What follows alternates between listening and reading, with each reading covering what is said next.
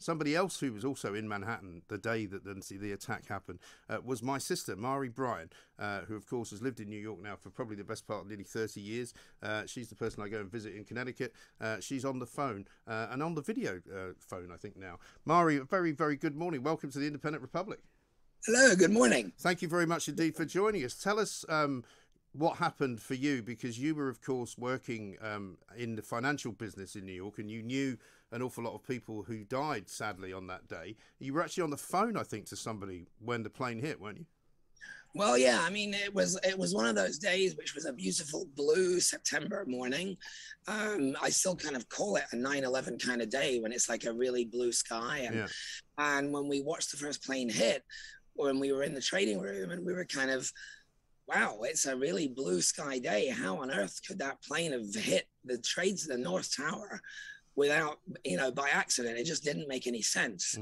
And we had brokers who were on the 102nd floor of the North Tower that we had live on a voice box, and none of them got out. None of them got out. That was just one of those things that happened that day. And when the second plane hit, we watched that live. I mean, I wasn't downtown. Our office was in Midtown, but it suddenly was, you didn't know what was going to happen next. We were right next to Grand Central. There were all sorts of stories about how many planes there were that were missing, that didn't have their trackers on before they grounded everything. It was a very scary time to be in Manhattan. It really was. And I remember you and I having a very long conversation later that day, because I was trying to urge you to get the hell out, because I think everyone in the world was concerned that this was just the beginning of something, and that was not, the second plane going in was not the end. And we knew about Flight 93 at that point, which was somehow forced to crash into a field in Pennsylvania, and of course the fourth plane which hit the Pentagon. Yeah, and I think when the plane hit the Pentagon was when I got the most scared, because it was then like, how many planes are there?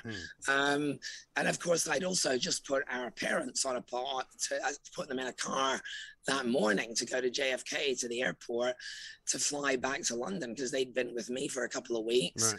Right. And I remember you and I talking about, like, there was about an hour, because they were an American flight, when I didn't know whether the plane that they were on was one of those planes. That's right. And I think it turned out that they were just about to take off when the first plane hit the first tower, and which meant that all planes were then grounded. So I don't think they did take off, and I think they ended up staying another night, didn't they? Well, they stayed 2 nights at JFK because nobody was allowed back into Manhattan. Right. So they actually were on cots in a hotel at JFK because there were so many people who were there. And Mummy called me on somebody else's cell phone, because in those days everybody didn't have cell phones, and she certainly didn't. And they finally got back into Manhattan on the Thursday, and I think you were the one who got them flights back to London on the Saturday, because I couldn't get through to American Airlines at all that week. It was an unbelievable scene. And what about the streets of Manhattan? Because did you stay in your office? Did you leave the office? What did you do? Well, I had to stay in the office because I was kind of management, and we had to manage the risk. We had to transfer all our phones. I worked for a Swiss bank at that point, and we had to transfer all our phones to Zurich, so that clients could get in touch, and they could, obviously the stock market closed, but there were other markets that were open around the world. And I ended up leaving the office probably on that day around 2:00 in the afternoon. And it was very eerie. The whole of Manhattan was completely silent. And by that time, they'd closed down all the airspace, and all that were flying were F-16s above Manhattan.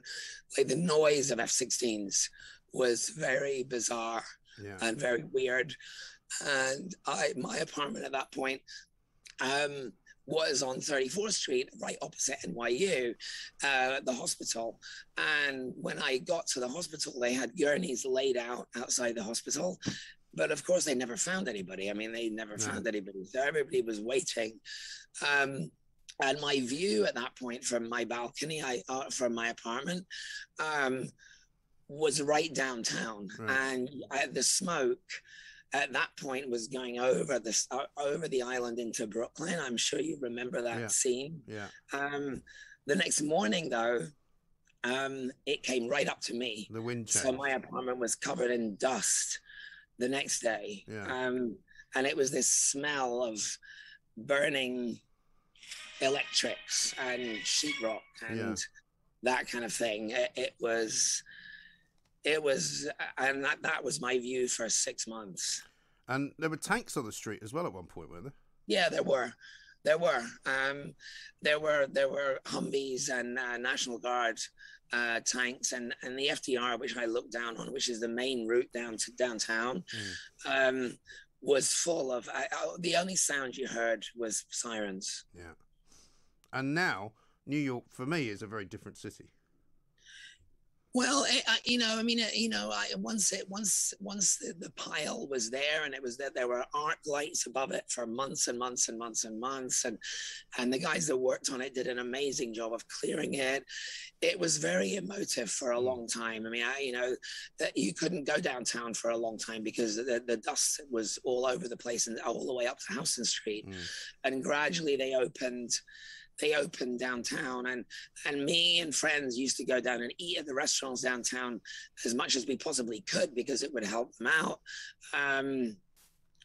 But yes, I mean, I walk around New York, and I mean, obviously the pandemic means I haven't been in New York really that much in the last year and a half either. But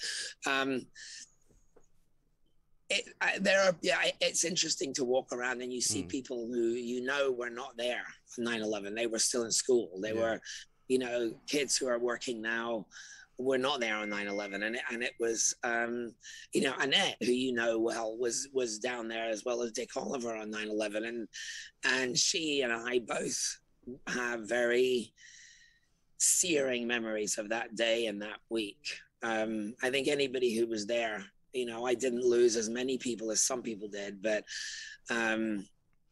it was a searing experience to be there.